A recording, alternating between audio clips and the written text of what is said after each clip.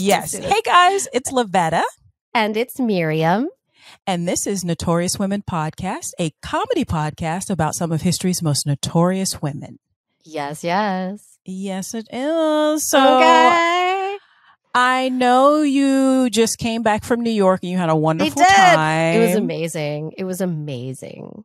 It was weird. What do you mean? Because I was by myself and I'm never by myself. Yeah. And so it was like, it was glorious. Like, but it was also a little bit disconcerting because I realized that in my life, I bounced my world off of all these things. Yeah. And I had nothing to bounce off. That's the life of a woman. Right? But I also got to see like really good friends I haven't seen in 4 years. Like because of COVID. So, and I took dance classes. Okay. Ooh. Did you get pizza? Did you? Listen, I got Joe's Pizza, West 4th Street. That's the one. I got a bagel. It wasn't like my perfect ideal bagel situation, and yet it was still so good. So good. And also, little known thing to do in New York City is go to Astoria and eat Greek food. And if you're about to do that, like DM me, okay? I'll tell you what to order. Because I literally sat down with friends who don't actually do that. They live in Astoria, but they don't actually go much to Greek. So I was like, okay, guys, like here's what we're going to order. It is squid, it is Greek salad, and it is tara masalata. I can repeat that later. So delicious. That sounds delicious. I love squid. Oh my God. Lavetta, not everybody does, but I love it. Need to go to New York City together. Oh. Okay. And we will go to there. I know exactly where we're going to go to. New York has the best food. So I mean, because it's a melting pot. It truly is. Like, I used to didn't like Chinese food until I lived in New York City. And I was like, this is what people are talking about. Oh, okay. Like, this is delicious. Yeah. Exactly. This is delicious. So, well, I think we should get started. Because I know we're a bit on we are a bit on a schedule today, you and I. It's because we're very busy and very important. Okay. Yeah, that part. Yeah. Exactly. I think I'm first this week. Okay. So mine's a short one this week. And it's fascinating because we are in the midst of all of this political scandals and all of this stuff. And like, you just never know. I'm always like fascinated. And this is why we got into entertainment, because we're fascinated about stories, but also people and characters. Right. Yes. So my notorious woman this week is Mary Jane Skaden Tweed, or Mary Jane Tweed. What an amazing name. Yeah. I don't know her, but I love her name. Oh, good. Well, let me tell you a little bit about Mary Jane. So, tell me.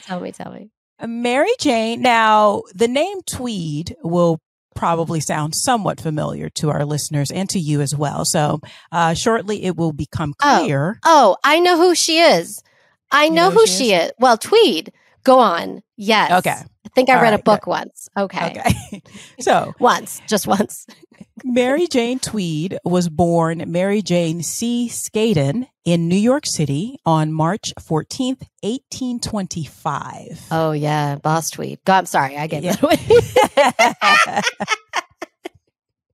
Listen, when my brain works, I get really excited. Okay. I know. I mean, popular culture, it works. But so she was born March 14th, 1825 to Joseph C. Skaden and Jane C. Saxbury. Okay. Now, it seems like Mary Jane, there's not a lot on her. So let me preface that by saying, also for for today's story, a lot of my stuff came from, there's a book called Boss Tweed, The Story of Grim Generation by Dennis Tilden Lynch. Okay. Also a biography.com article, the website, thefamouspeople.com and politicalgraveyard.com. So, you found all the things. Yeah, actually, no, because the sad thing about this is that there isn't a lot known about her. Oh, so, yeah. Because of him. Yeah. The little known fact about what we do, quite often it's just as hard when there's so much information as when there's no information. No information, you have to look farther. It's true. Yeah, and this is pre-Gilded Age, so this when she was born, at least. Okay. So, so this is a while back, so it could be that, but also because it seems like Joseph, her father, was a pretty well-off man. He actually owned a brush making factory. Oh, so they had some coins, like they had some stacks, you know. So so much so that she met in 1843. She actually met a man by the name of William Meager Tweed, who worked as a brush maker and then a bookkeeper for her father at the factory. Okay. Now, the two must have hit it off. Who knows?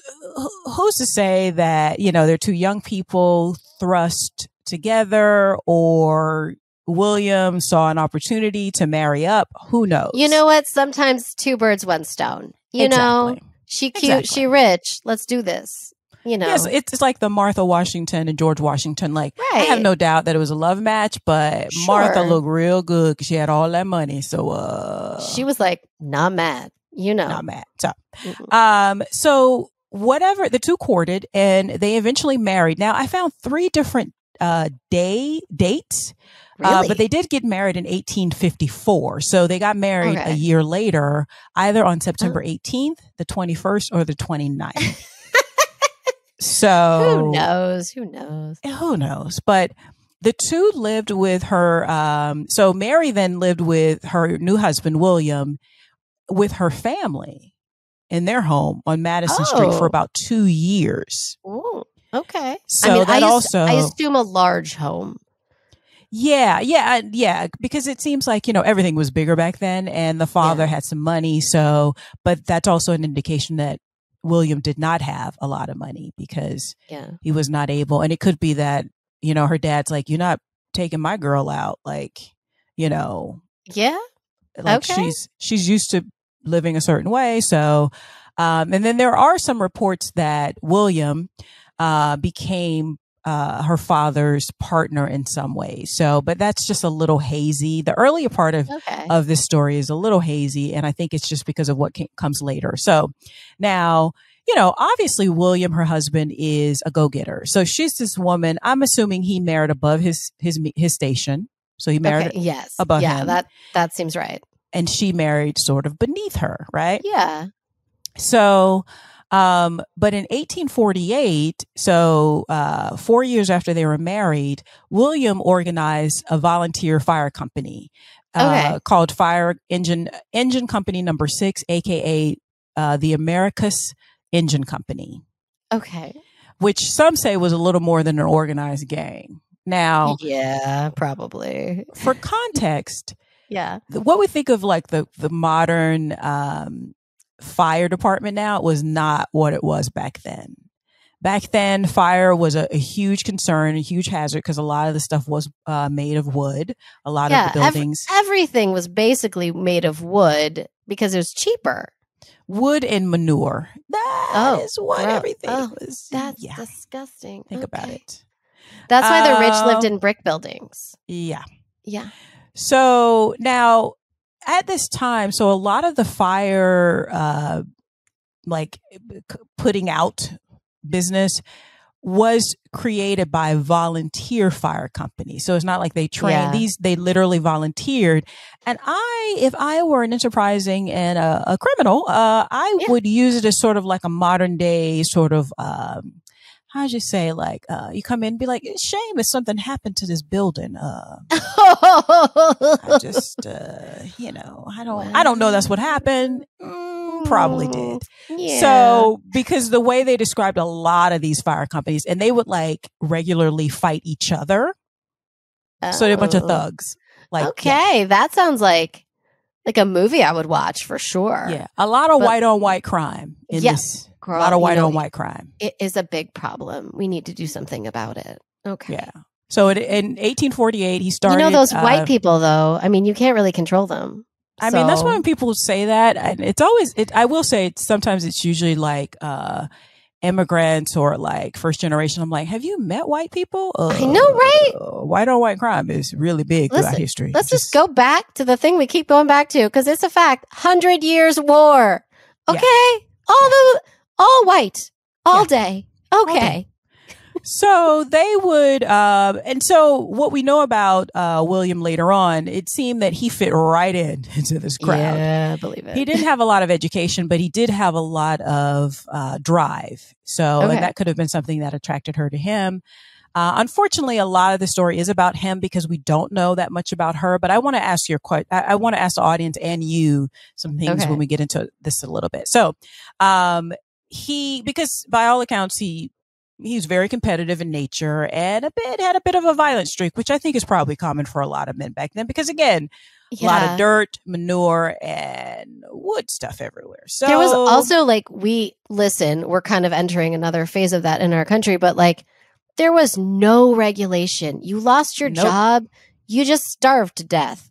Like there you really had to fight for. There was nothing, and there's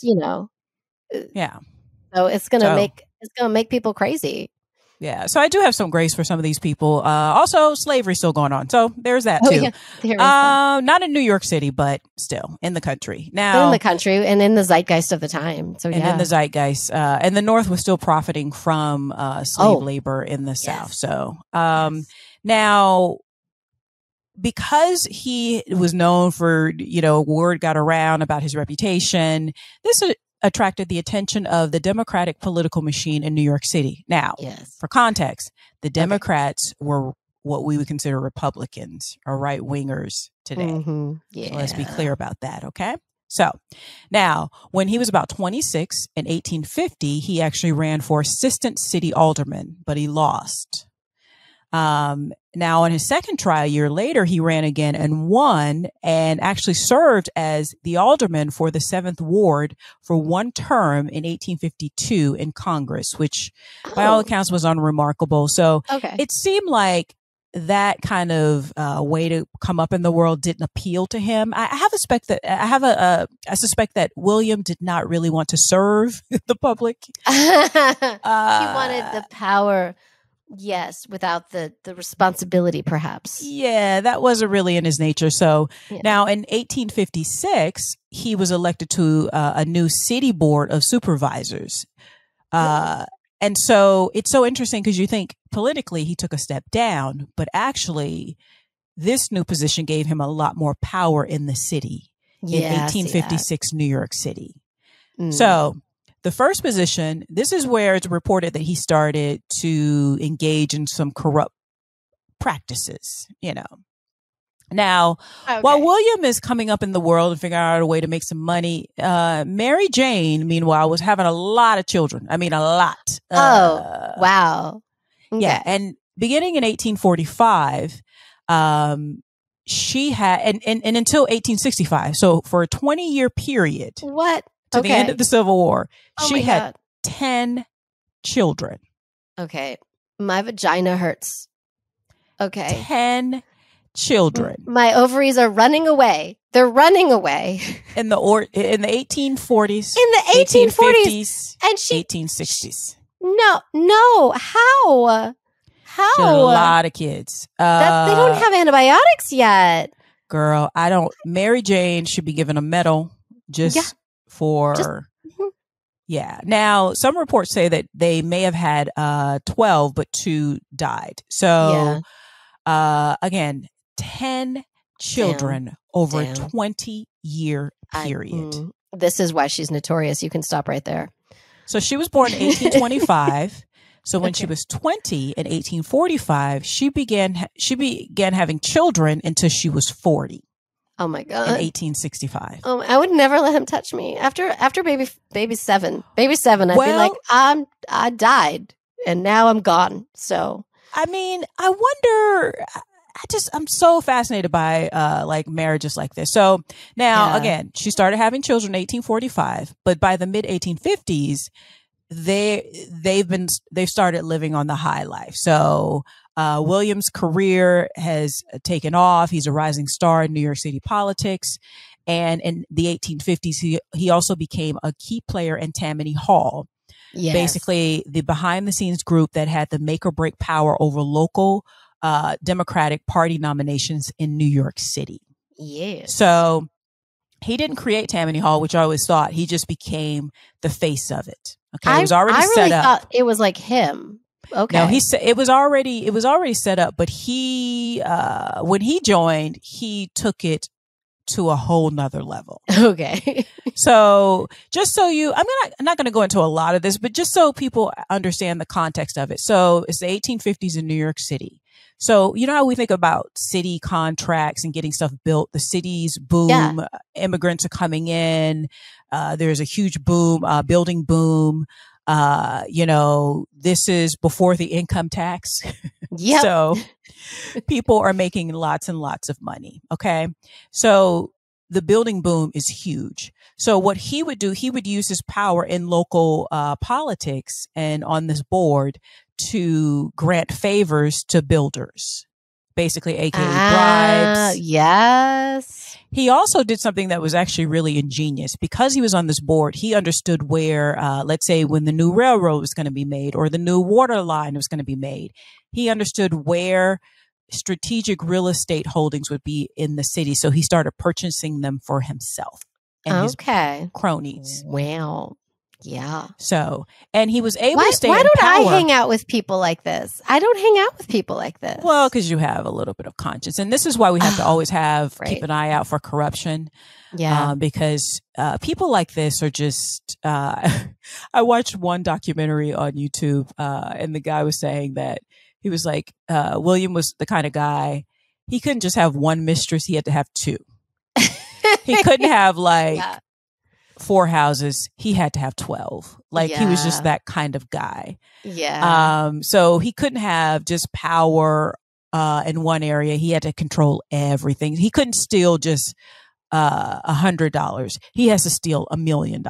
He's that kind of guy. I call it like a small penis syndrome situation. I don't know what his body looked like, but I just feel like, when the ego is constantly desperate, there's something else going on. You know what I'm saying? Yeah. And I also, again, to give some of these people grace, he came from a very poor background and he didn't have formal education. Unlike Mary. Mary seems to have come again from a pretty well-established family. She had, the education that a woman of her station would be able to have, which wasn't much, remember the Martha Washington 8th grade. So, but at least she could read. And also it's all about status, right? So much so, even though Americans love to be pull yourself up by your bootstraps, which we actually do love, we kind of turn our noses up at people who come from money because we're like, well, yeah, that's easy. We're very specific in where we give credit. It's you definitely have to have had the boots on, right? Yeah, you have to have boots. And someone had to buy you those boots, right? And that's also a false... Maybe you have to, purchase the laces. Well, it's also a false narrative, which I think people which William also attests to, because it's not about... I feel like he went into politics, that first thing with alderman. He was like, okay, I'm making more money, but this sucks. This is not right. They told me I'm supposed to have the whole kit and caboodle, right? So I want more. So maybe I have to shave a little bit off the top, Listen, I could write this musical. Okay. So that's basically how this sort of machine worked. So he and his cronies, so he would hire his friends and put them in key positions throughout the city, at the water department or And so that way you have to pay up no matter where you are. This is actually very common in a lot of places in the world now and still in New York City. It's quite as it kept some parts. But that's kind of how it works. So basically they would use government contracts to line their own pockets, which is the money coming from the people. Right. Okay. To line their pockets. Now, they were able to stay in control because on top of doing this, they were good to the poor. They particularly the Irish immigrant population and the Irish American population. Yeah. They particularly, a lot of them couldn't read, and that doesn't mean that people weren't uneducated, but they're like, well, what have you done for me lately? So Tweed and his buddies would like give money to the poor. They would actually physically go out and give things to the poor. They would get Irish immigrants a lot of jobs on these things.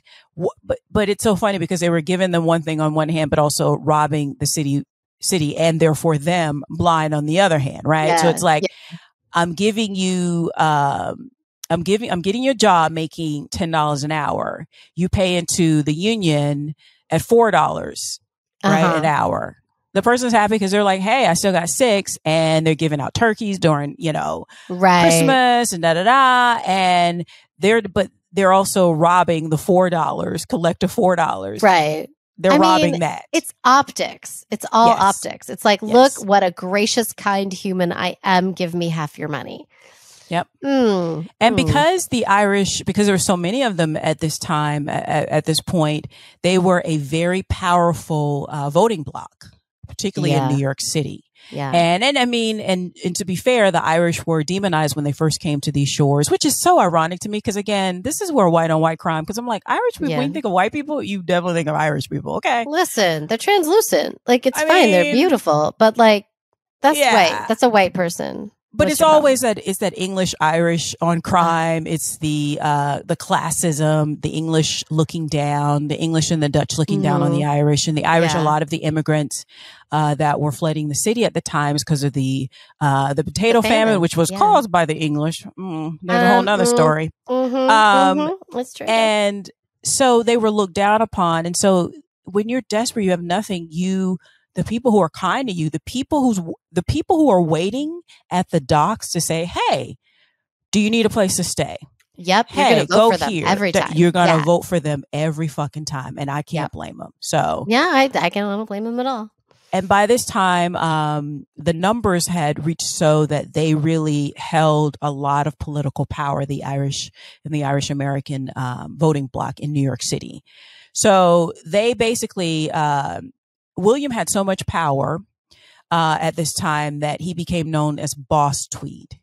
Yes. And eventually he appointed himself deputy street commissioner. And I'm going to appoint myself deputy street commissioner too. That sounds good. I'm deputy street commissioner. And basically which is so interesting because like on paper you're like, but he took a step down politically, but it's like, no, he got more power. It kind of reminds me of do you remember Blagojevich? Remember that guy in Chicago? Oh my God. Yes. He basically was trying to sell the Senate seat that was vacated by Obama when he became president. So he basically was like on the phone, like, whoever's going to pay me the most, I'm going to get the most about this, like for this thing. Like, even though it's like, no, dude, you're supposed to just appoint somebody and then next 2 years people vote for that position again. No, it's the same thing. And so he would once he did that, he put his friends into, key roles. He opened up a law office, even though he wasn't a lawyer. And began receiving large payments from corporations for his legal services. Okay, I'm going to open my law office tomorrow. Yeah. You're welcome to pay me money for my legal services. Yeah. So he just reaped sums, and it wasn't just him. They reaped so much money that he had to find a way to launder it. So I'm thinking back to last week's episode of Sister Ping, right? So there's so much money, you have to find a way to launder it. I also always, whenever I think of money laundering, I always have that image in my head. Do you remember Bad Boys? I think it's Bad Boys 2. I never saw it. It's so good. It's better than 1. 1 is okay, but Bad Boys 2 is much better. And I remember the drug dealer, baddie guy or whatever. He had so much money that he was hiding the cash in his house that the rats were starting to eat the money. Oh my God. Oh, so he had to figure out a way to launder it. Yeah. But yeah, and I was just like, that is a lot of money. So, now at the same time, again, so this is so now we're in 1860 when he appoints himself, deputy commissioner, right? So let's say Mary's she's on her 8th child. I mean, she's been so busy. And by all accounts, he had mistresses the whole time. I think it's one of those things where which a lot of marriages, I think back then was like you married them and then you realize, oh, that's not the man I wanted to marry. But their status in society has also risen. Yeah. They live in a big fancy house. Because I'm sure she has nannies at the wazoo, but also she's getting invited to, I've seen the Gilded Age. She's getting invited to women's organizations. Oh, yes. She's up there. Mrs. She has a fancy carriage, Welcome. even though people, and then I would imagine that the women folk were not looped into a lot of this, Yeah. So I mean, I cannot see the world in which he would come home every night and share with her all of his trials and tribulations. You know what I'm saying? And the thing about him, and I say women folk, like sarcastically, but like, and also he had so much power locally that in 1867, so they've already have 10 children by now and massively, obscenely rich. He got himself elected to the state senate and started doing the same thing at the state level. Oh, shit. Okay. So basically it was just corruption upon corruption upon corruption. And you could never vote them out because they had so much power with this base. And again, the base is happy because they don't really realize that instead of a $10 job, they could actually be making a $25 hour job. Right. And not they don't really understand. Right. So basically, Tammany Hall's power became unchecked and unchallenged. Now, it's estimated that the losses to New York City from this corruption, from the time that he was in control, was about $200 million in the 1860s. Whoa! Which would be about $5 trillion. $6 billion. Damn. About $6 billion in today's money. Oh my And his God. personal take, which he was later convicted as, because this all started unraveling, was his personal take was between 25 and 45 million, which is 250 million to $1 billion. Okay, that's insanity. So he reigned supreme for about 20 something years, but in the 1870s, his luck started to change. And this is so interesting because of, how we talk about people getting canceled and It's like, so the old version of this was basically cartoons in the newspaper. No, that's what I imagine. That's like been in my head this entire conversation. Are those political cartoons? satire? That's how I know about Boss Tweed. He was taken down by an immigrant, actually. I believe he's of German descent, by a man by the name of Thomas Nast, who was a political satirist for Harper's Weekly. Okay. So he started, because again, a lot of the people were illiterate, because when people are illiterate, it's also easy to control them as well. Right? Oh, yes, very much so.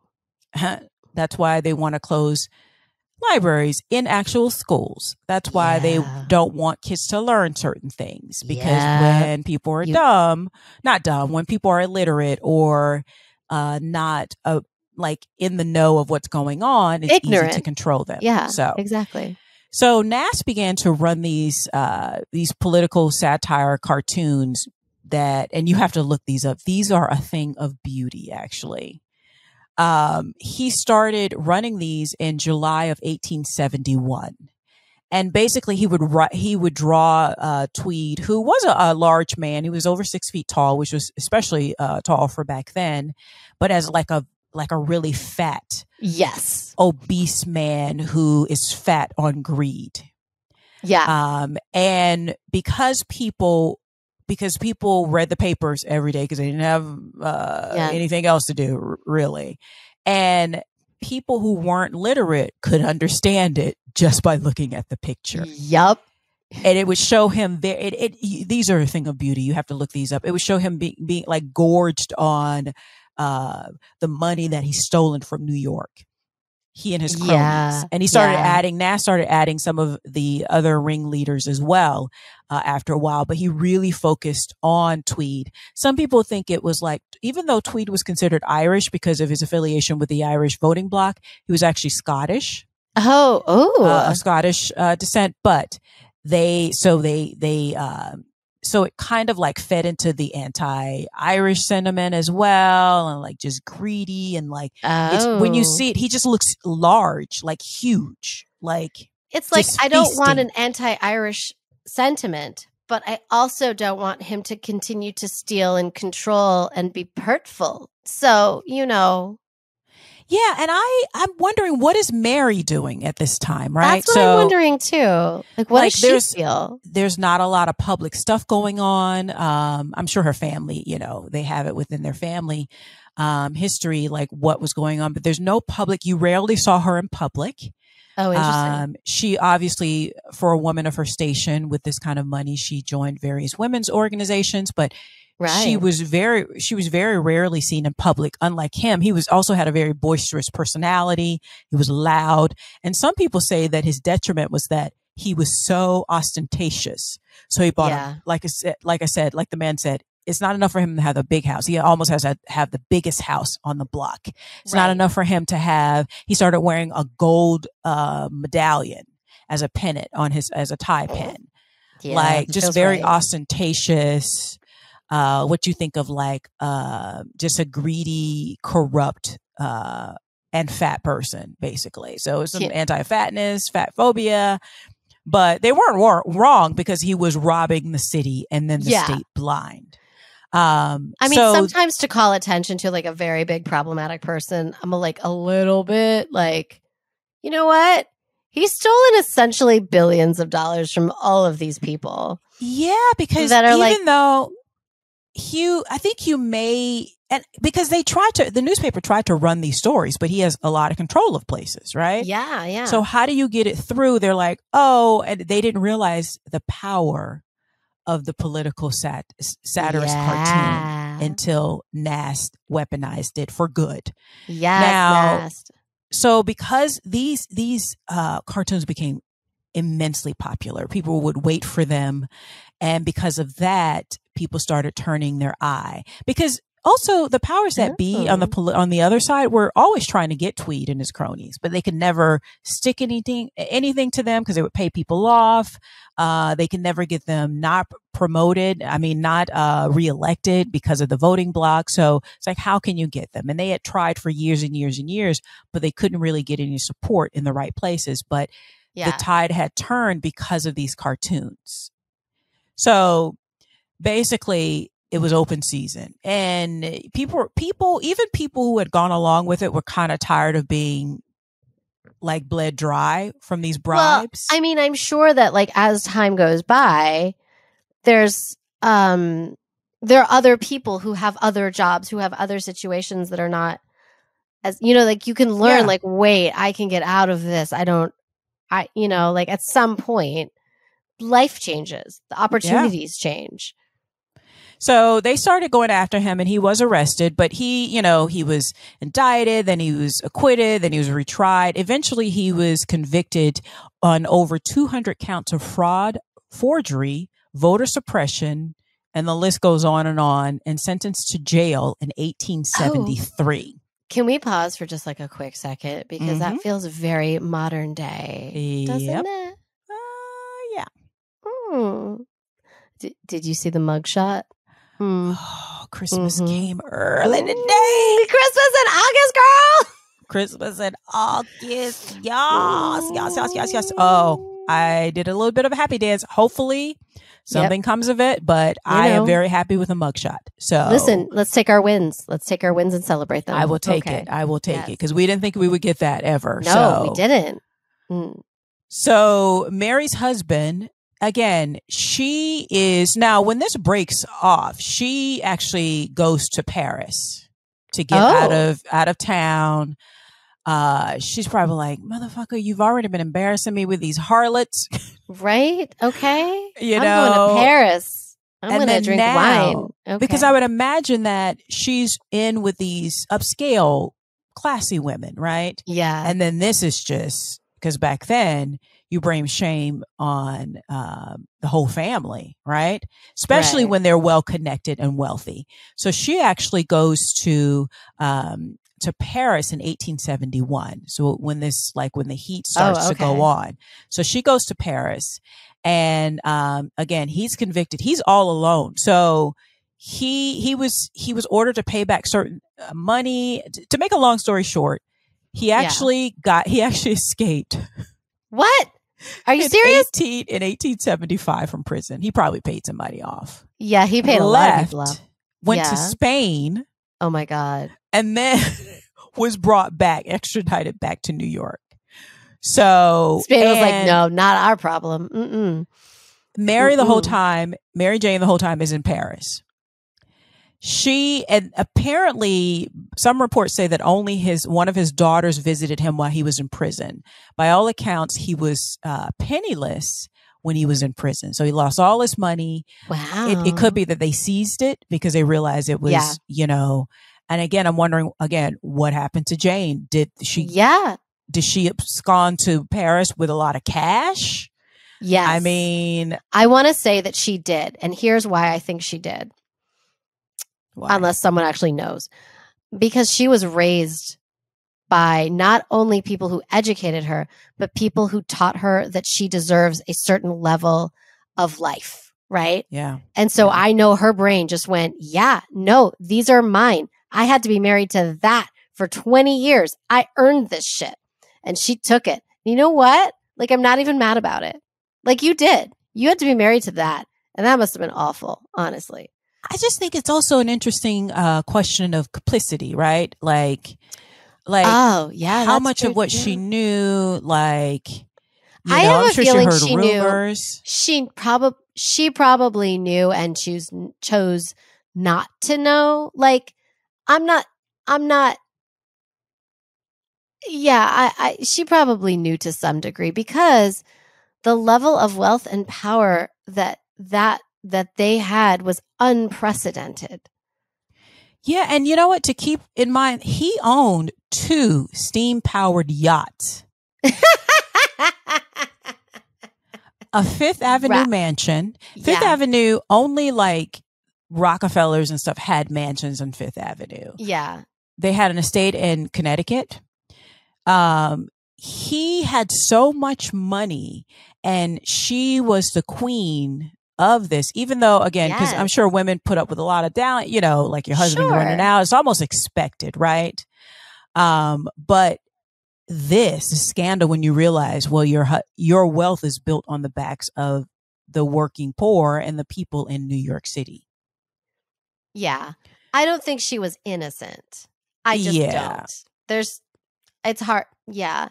Maybe she didn't realize the level, but she kind of knew. Like, you don't get that kind of money by living on the especially up and up, especially being a politician, because it's not like he was a man of industry, right? So it's not like he was in oil or I don't know. I mean, she grew up around business. Obviously, it sounds like her family had money, but not like this kind of money. So, nobody has that kind of money. Yeah, unless you're Rockefellers. So he eventually died in prison in Lower Manhattan on April 12th, 1878. That's satisfying. Go on. Yeah, he was buried in the family plot in Brooklyn, reportedly worth only $2,500. I'm sorry, I'm cackling. I don't know what happened. Now, like I said, but then I wonder if, because all reports were saying after he died, people said that she wouldn't be long after. So maybe I'm just fascinated by this relationship because people said that she probably would follow him soon after. And she did. She reportedly died in Paris on February 13th, 1880 at the age of 54. What? How? So just 2 years after him. From heartbreak, from humiliation. I'm like just so fascinated and so frustrated. Take your money and start a business. But yeah, you know what? Maybe she loved him, I mean, I think there's something to that. And I found an announcement rather from February 14th, 1880 in the Brooklyn Daily Eagle paper that read, quote, Mrs. Tweed, the wife of the late William M. Tweed, died in Paris yesterday. She has resided abroad for some time and has been in feeble health. When her husband died, it was thought she could not live long. Her family consisted of 8 children, 4 sons, and 4 daughters. One of the latter has been an invalid from childhood. 2 of the married daughters live in New Orleans and 1 in New York. News of her death was received by her daughter, Mrs. Douglas, in New York, end quote. So, I mean, again, the Gilded Age is about 1877 to 1900. So this is happening at the height of that, of like, you know, being invited to the right parties, you know, family reputation being everything that it is. And then later on, her body was brought back to the States. And I found in that same paper, I actually found an announcement on March 9th. So a few weeks later, that read, quote, "The body of Mrs. William M. Tweed, who recently died in Paris, arrived at New York yesterday on the steamship Silesia. It was taken to the house of her daughter, Mrs. Douglas, at 63 East 77th Street. The funeral services tomorrow will be private, and the remains will be interred in Greenwood beside those of Mr. Tweed," end quote. I mean, okay. Listen. So also, why does she have 8 children when she had 10 children earlier? And it could be that they died. It could have been. And again, some of these announcements, you have to take them with a grain of salt. Like I think only the children, only the actual family members know for sure, even though, again, not much is known for her, but I'm just fascinated by her, like women like her, Bernie Madoff's wife. Yes, I was just thinking of her. You know, like the scandal, like, and also the nature of their relationships. Like, how much do you know? I feel like women know. I feel like wives know their husbands. I can only speak to straight cisgendered, like heterosexual relationships. I feel like women usually know their husbands, especially if they've had 10 plus children, 8 plus children together. And been together since you were 20 or 18. You know, there's probably something to be said for willful ignorance. Mm-hmm. And as a woman, you're just not going to get in trouble for it because you're just a woman. So she probably knew that. Mm-hmm. You know? I'm just a girl in the world. Like, I wonder, is there like a fictional version of this where she's like, they're like political partners? See, that's what I'm saying. Like, I would watch that movie. I would watch that movie all day. And she's just like, and every time she's in public, she's like, oh, hey, I can't giggle, tee-hee. But then it's like, okay, here's what your next move is. You got to shake this group up, rough them up. She could be the long-suffering wife. It reminds me of those women who are very religious and then they marry like the most like dastardly roguish men who run around on them and they stay married forever. And you're just like, why haven't you killed him? I don't understand. Yeah.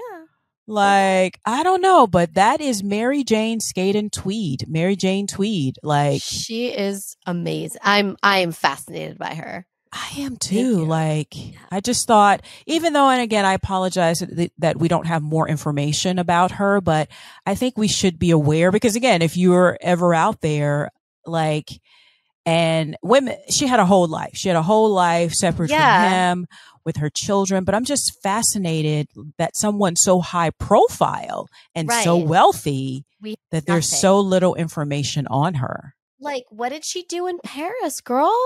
What did you do? Were you buying beautiful dresses? Were you designing something? I don't know. Like, I just want to know. Very fascinating. Yeah, me too. Okay, thank you for that. Yeah, my pleasure. Who's your notorious woman this week? Who do you have for me? So my notorious woman, every so often, I like to bring someone. I just like to bring attention to women who existed and thrived in a way that I feel like our society doesn't recognize. Okay. So this woman, I'm just going to talk about her kind of, this is to me, an amazing life. Okay, she's Chinese, so I'm going to try not to offend a whole nation. by my what I'm about to say. Her name is Wang Zhenyi. Okay.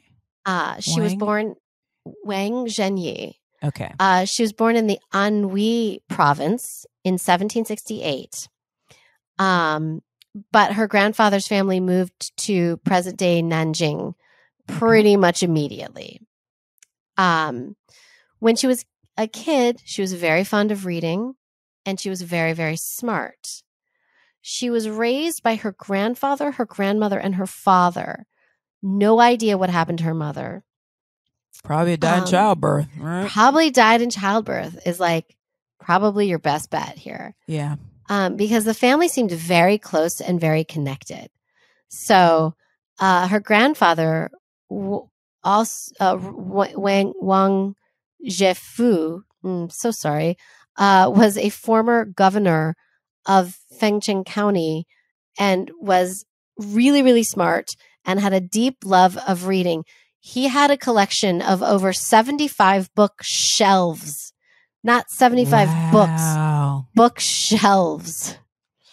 So her father had failed the imperial examination. Yeah. Oh, yeah. Yeah. That's a big deal. Yeah.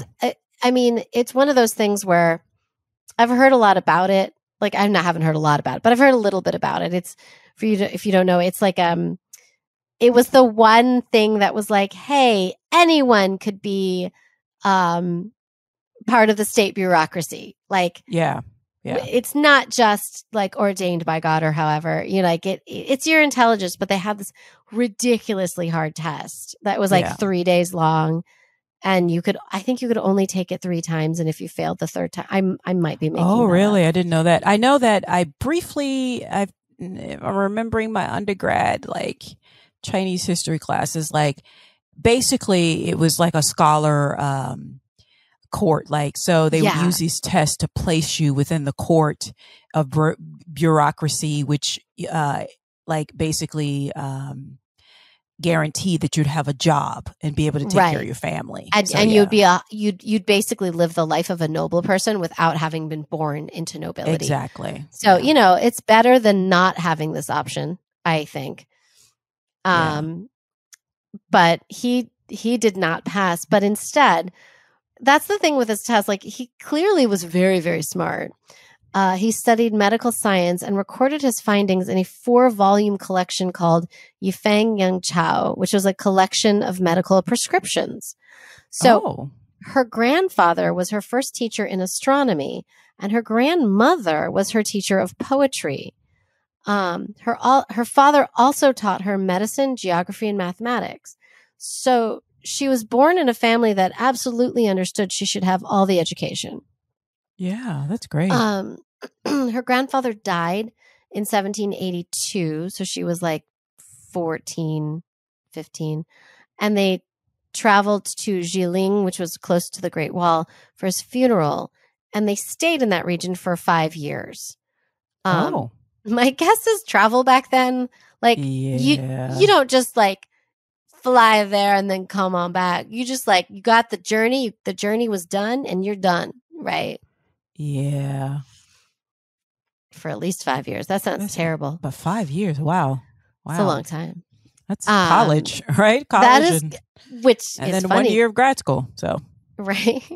And that is where she gained a lot of her knowledge. She read a lot of her grandfather's books.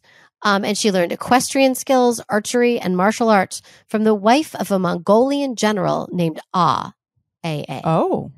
Okay. Right? At 16, she traveled south of the Yangtze River with her father until she moved back to the capital. So while she did that, she was able to travel to a lot of different places throughout China, which definitely broadened her horizons. When she was 18, she made friends with female scholars in Jiangning, which I guess is where they settled. I think, this is a long time ago about a woman in China. So please humor this. And so through her knowledge, through her poetry, so she met these scholars through her poetry. So just pointing out, there are a lot of other female scholars who wrote poetry and did things at this time. And then she began to focus her studies in astronomy and mathematics. And most of her studies were self-taught. Oh, wow. Right? I couldn't figure it out in a classroom with, adjudicated professors. She's teaching herself. She sounds gifted, actually. Yeah, so. Really gifted. Yeah. She got married when she was 25 to a man named Jean May. Oh, so old. I know, right? That's what I was thinking too. Just kidding. Ancient woman. So after her marriage, she actually became better known for her poetry and knowledge in math and astronomy. That she started to teach male students. Oh. Yeah. So in astronomy and mathematics, where she very much excelled, one of her contributions was being able to describe her views of celestial phenomena in her article, quote, "Dispute the Precession of the Equinoxes." So she was able to explain and prove how equinoxes moved and then how to calculate their movements. Oh, wow. Yeah, right? She also wrote other articles such as, quote, "Dispute of Longitude and Stars," as well as, quote, "The Explanation of a Lunar Eclipse." What? Okay. You said words, but I don't. There's reading and then there's reading comprehension. Yes. So, yeah. Honestly, like what I just read out loud to you and to everyone was not reading comprehension. That was just reading. Okay. Eclipse sounds familiar. I know that. Stars? Okay. Stars, right? Yeah. That's a word. That's like Hollywood, right? No? Yep. Okay. Working on it.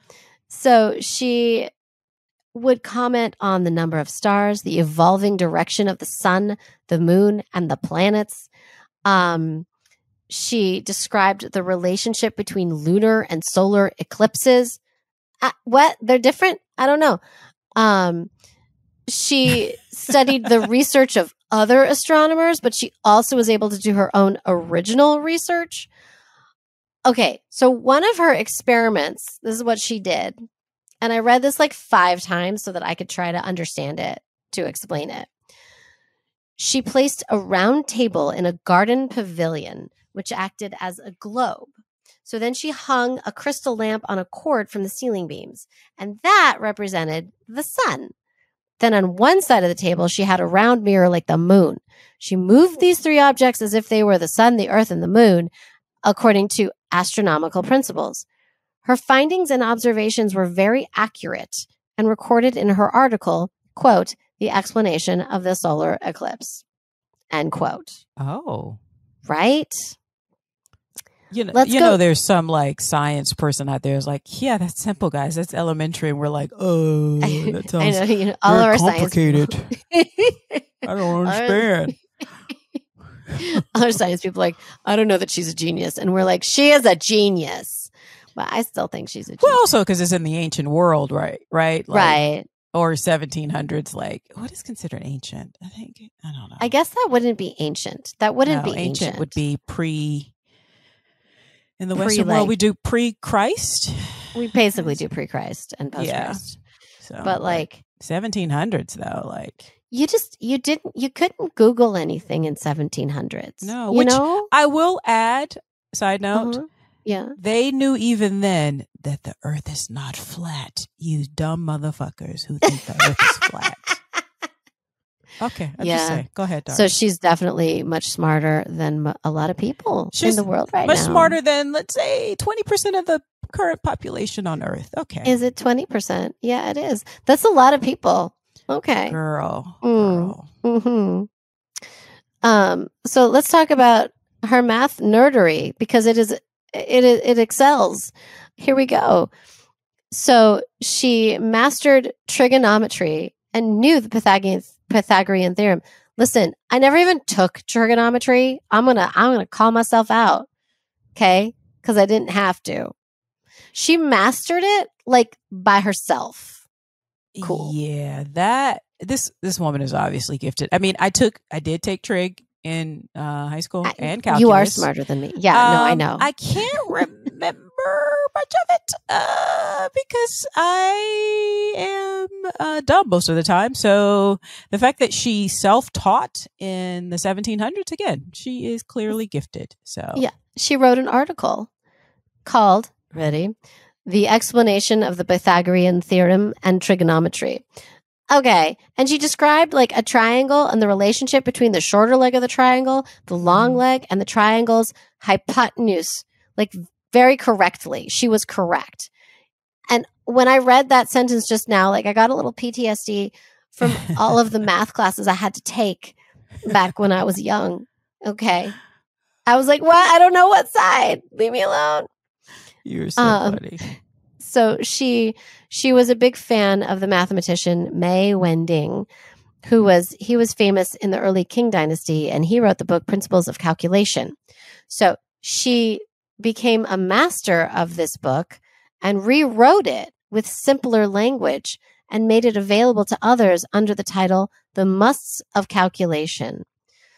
Now, see, this is what makes her brilliant, because it's one thing to understand something, but the ability to then explain it to dumber people and understand how that's necessary, how you're going to make the world a better place if more people understand these things. Yes. Yes. Like that is the real gift, actually, I think. She simplified multiplication and division. She was dedicated in her study of math and wrote a book called The Simple Principles of Calculation when she was 24. She said, this is a quote from her, that her studies were difficult, but she said, quote, there were times I had to put, I'm going to re-say that because there was a that. I'm going to start again. Here we go. Quote, there were times that I had to put down my pen and sigh, but I love the subject. I do not give up. Yes, girl. I don't even think she recognized how out of the box she was living. Well, I think people who are gifted don't, because it's obvious to their brain. Yeah, exactly. You know, but it's not to the rest of us. We just don't see it. It's kind of like those things, I think, when you see, I saw one on Twitter recently. I'm not calling it the other thing. And it's like a picture and it had like numbers in it, but it also looked like faces. Oh, yeah. And like, I was like, oh, I did good. I found 7. And it's like, oh, actually, there's like 12. Yeah. Those people see the 12 of them. Oh, yeah. And yeah. like, those are right the people who see the 12 immediately and not have to be told there's 12. And then you're like, oh, I see the 12 now. Okay. Yeah. So I'm married to a man who sees the 12. So just, I love it. I think it's great because it's like they have like they literally see things that other people don't, which I think should be celebrated. So every so often he's like, you're smart too, honey. And I'm like, just stop. Yeah. And different things. I mean, people learn differently, but math and science, and like I said, I took trig and calculus, but again, I'm not like, and I knew then. Shut up. You are. No, I knew then. I was like, because when I was really, really little, I wanted to be an astronaut, but I'm not smart enough to do astronaut math. No. I mean, get a tutor, figure it out, you know. No. Astronaut math is a whole nother ball game. So I went, oh no, I don't want to leave the Earth. That sounds terrible. That was my take on being an astronaut.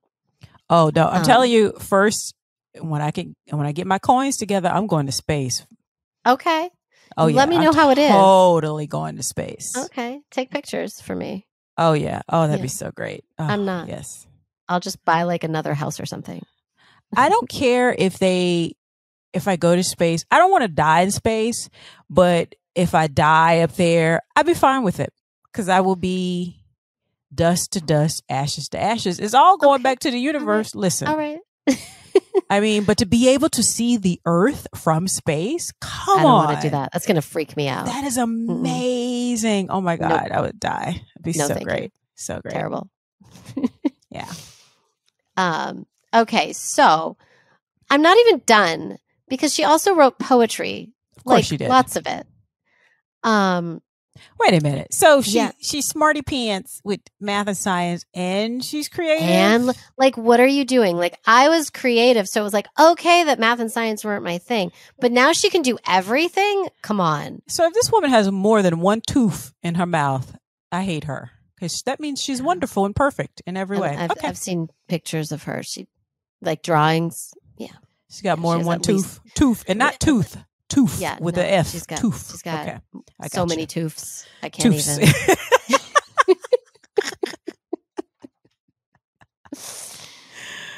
Oh gosh. She left 13 volumes of it's called CI, which is lyric poetry in the tradition of classical Chinese poetry that also draws upon folk traditions.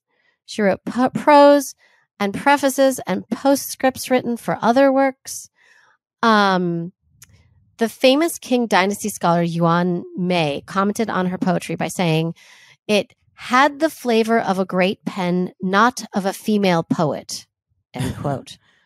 Wow. Yeah. Not only is she good, she's good like a person, not like a woman, but like a person. Thank you. Yeah. And because her poetry was known for its lack of flowery words, which was considered common to feminine traits. Yeah. I don't know what just came out of my mouth. I think it was my normal feminine reaction to things. So her poetry included her understanding of classics and history and experiences during her travels, such as sceneries and the lives of commoners with whom she made acquaintances. So she also depicted the hard lives of commoners, especially those of laboring women, in poems like, quote, "Women Breeder of Silkworm," end quote, and, quote, "Clothes Washing." She also portrayed corruption. It's our theme today. Yeah. And the polar contrast between the lives of the rich and poor in poems like, quote, "A Poem of 8 Lines." And I'm going to read that poem. Okay. So, hold on. Here we go. It's short. Don't worry. "Village is empty of cooking smoke. Rich families let grains stored decay. In wormwood strewed pitiful starved bodies, greedy officials yet push farm levying." Damn, girl has a point. Wow. Girl has a point. So no idea why, she died when she was 29 years old. Oh, no. I know. And they don't know how she died. I did not expect that.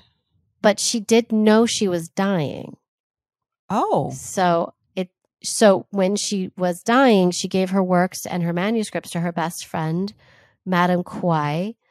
And then she eventually passed them on to her nephew, Qian Yiji, who was a famous scholar at the time. And he compiled her work into what he called simple principles of calculation. And he describes her as the, quote, #1 female scholar after Ban Zhao. So Ban Zhao is also an interesting human we should look into. Yeah. In one of her poems, I'm going to read one more poem, which I was like, okay, Notorious Woman, gotta love. Here we go. Okay. "It's made to believe women are the same as men. Are you not convinced daughters can also be heroic?" Yes. Yes, they can. Yep. And so she also, it said in my research that she had a good marriage. She did not like social feudal values. Quote her, when talking about learning and sciences, people thought of no woman. She said, quote, "Women should only do cooking and sewing, and that they should not be bothered about writing articles for publication, studying history, composing poetry, or doing calligraphy. Men and women, quote, are all people who have the same reason for studying." Like, let's call this woman out. Let's talk about how she was in the 1700s, okay? And died at 29 and did all of this. Wow. Yeah. So in 1994, the International Astronomical Union's Working Group for Planetary System Nomenclature, they named the planets. That's the easier version of that. Gotcha. They named a crater on Venus, Wang Zhenyi, after her. Oh. I mean, just a crater, but that's fine. I'll take it. Yeah, I mean, there's no Lavetta crater. Like, yeah, I don't think a Miriam crater's coming anytime soon. Yeah. You never know. I feel like Miriam's the kind of name that's on stuff. Like, I hear you, but I don't think I'm going to be the inspiration. Yeah. You can take credit for that. I'm that Miriam. Thank you. I'm that Miriam. That's me. That's me. I'm the great scientist. I know, right? Wow. And they still don't know what she died of? Nope. No idea. I mean, I don't think they can ever really know. Wow. But she knew she was dying. Probably some disease that was happening at the time. Yeah. Some sort of, Yeah. Wow. I did not expect that at all. People died of paper cuts back then. So, I mean, they did. And, it's just, oh, wow. But she left a very rich legacy. Yeah. For such a short. Do you ever think about the legacy you would have left at 29? No, let's not think about that. You know what? I actually had this conversation once where I was visiting a funeral place, a burial ground. And I was like, because I look at all the inscriptions and people are like, beloved wife, beloved mother, beloved daughter, da, da, da. And I was like, I hope someone says that she was a kind person. Yeah. Who liked murderess, who stab. But deep down, she's a softie. Yeah. I'm going to have that on my tombstone. Stab, but also a softie. Yep.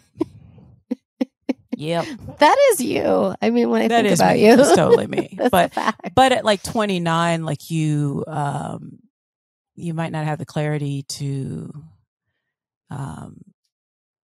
no, because you think you got plenty more life. 29. Wow. Yeah. Wow. Yeah. It's crazy.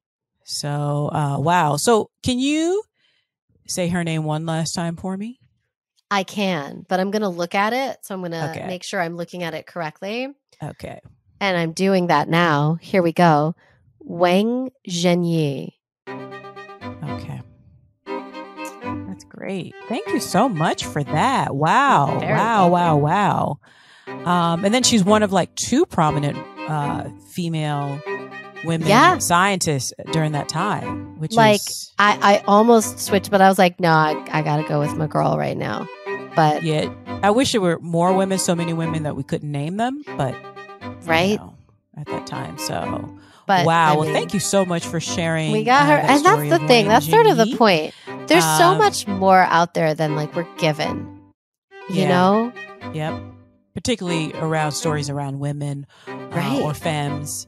And so it's, that is what we're doing here. And also we want to make you laugh, people.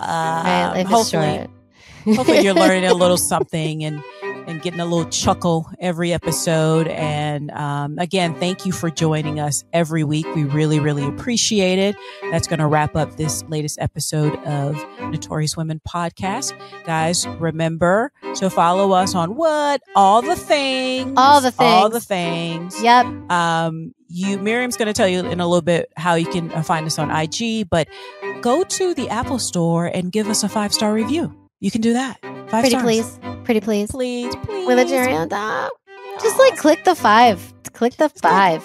I mean, it'd be nice if you can be like, they are so pretty and smart and clever. The most beautifulest women in the world. You can say that. Or just 5 stars. I get it. You don't have time. Lots going on. I hear you. I get it. It's fair. But you could also support us in other ways on patreon.com if you want to give us some little cash, some moolah, some honey, some cheese, some cheddar. You can do that at patreon.com/notoriouswomen. That's patreon.com/notoriouswomen. Patreon.com/notoriouswomen. And Miriam is going to tell you another ways you can find us and help us out. You can also follow us on Instagram, which is a fun, good time. I curate it as best I can. I try to find the good things. And that is so easy. It's Notorious Women Podcast on Instagram. Also, FYI, we just started the TikTok situation. Oh, yeah, that's right. That's all me. And it's all me. It is. Take that credit. So come like our things that we're putting some videos of like our faces on it. So yeah, the tickety-tock. That'd be great. TikTok. Yes. TikTok. We might have to do a dance or something. Yes. You know, like I really want to do a lot of dances. So yeah, I can do that. Or they'd be like, look at those old ladies trying to be young. Listen, they're just jealous of us. Yeah. Yeah, that's what's happening. Yeah, that tracks, right? All right, guys. That wraps it up. We will wait. You can also I'm sorry. Gmail, notoriouswmpod@gmail.com. If you have thoughts or ideas, send them your way. You can also DM us too. There's that. And hey, you can always give us ideas about dances that we can do. Yes, we need them. Actually, yes. Thank you. I don't know about you. I don't know what you're talking about. I can dance, girl. Sorry, I can my dance. bad. Okay. Sometimes badly. Sometimes like a baby that's having spasms. But you know, adorable. All right, guys. On that note, we will see you guys next week. Thank you so much for joining us as always, and we'll see you next week. Bye-bye. Bye.